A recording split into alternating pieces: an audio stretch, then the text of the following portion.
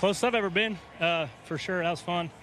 I'm proud of my guys. Spire, Raise, Energy, Built Bar, Schluter, everybody's helped us out.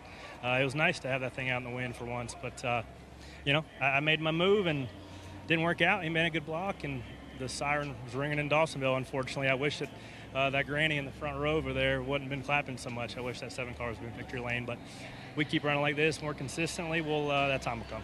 Walk us through the final restart, Corey, and your thinking on what moves you had to make, and then the one you've ultimately made that got you into trouble. I was going to school. I mean, that was the first time I've been leading a restart at one of these super speedway style racetracks, and how much you have to drag back, time your runs, cover the lanes is all new to me. So when I get myself in that position again, I'll be a little more prepared, and hopefully we can do a little better job and be the one that can throw the blocks as opposed to the one that's trying to make that late race move, because that guy usually is in the catbird seat. But I just had some fun. I know that, and hopefully we can have that 7 car up front more often.